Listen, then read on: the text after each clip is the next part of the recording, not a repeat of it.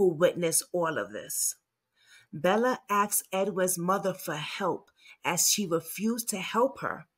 He broke her phone, but Bella managed to call her mom using a phone that was in the room. Not only did his mother not help, but his whole family knew he was beating on her and they never helped.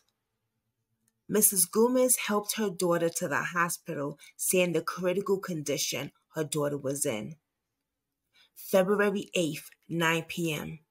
Mrs. Gomez left the hospital.